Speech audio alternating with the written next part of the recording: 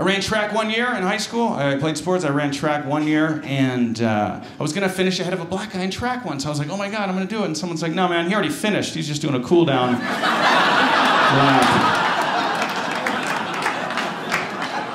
Oh, man.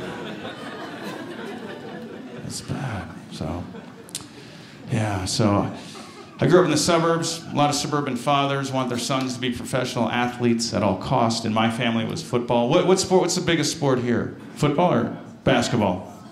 Football and basketball. All right, we'll go with that. Good job, everybody. 2 people. All right. Suburban fathers want their sons. You know these parents. So they want their sons to be professionals at all costs, but they don't marry the right woman. You know? And my dad did his part. He was a big guy, he was athletic, but if you want a son in the big leagues, you need to marry a big farm girl, right? Or a tough inner city girl, or a big, tough South Pacific Island woman.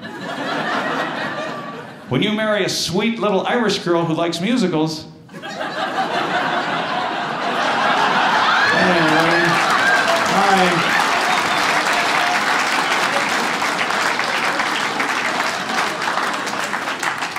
Your son might turn out to be a stand-up comedian, so that's what it is.